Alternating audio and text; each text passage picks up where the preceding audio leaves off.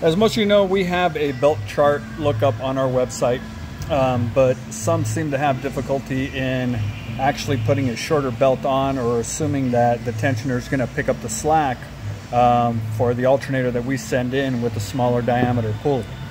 As we repeat on the instruction sheet, when we send you a high output alternator, it is modified.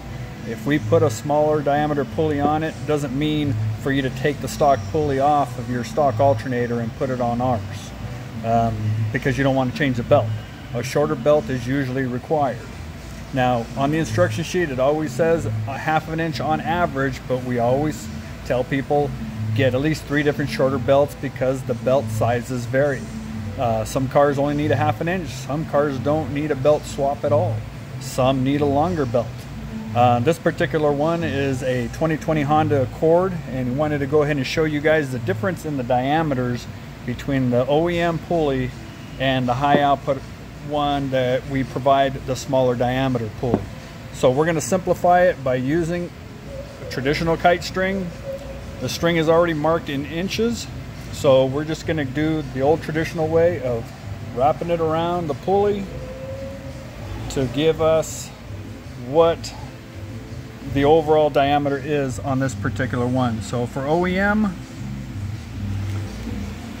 diameter is 7 inches. Now we're going to do the same step on our smaller diameter pulley. Same setup. Wrap it around. Get the measurement. Use our second tape measure here. 5 inches is the overall diameter of our pulley. 2-inch difference. So if some of you are thinking on this particular application that 1/2 inch shorter overall belt is going to work, the answer is no. There's a difference between 2 inches there. So why we always say make sure that that belt is tight, 1/2 inch on average.